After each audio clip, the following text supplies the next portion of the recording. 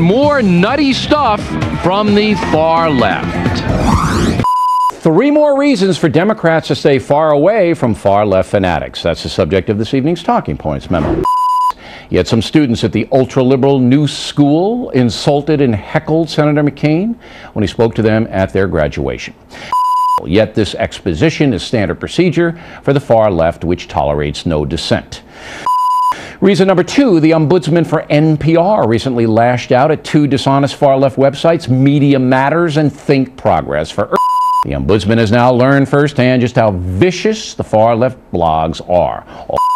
And finally, I made a mistake the other day trying to have a civil conversation with Natalie Maines of the Dixie Chicks, a committed member of the far left.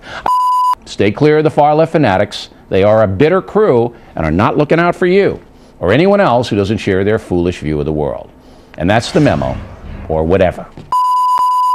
Unresolved problem segment tonight. As we told you in the Talking Points memo, the far left is becoming increasingly bizarre in America, and that might hurt the Democratic Party, as most of those loons associate themselves with Democrats to some extent. And last week, far left activists actually showed up at Donald Rumsfeld's house. I wish I were. I think these people hurt the left, the liberal, the moderate left so much, but I could be wrong as always, Marianne. I got to run.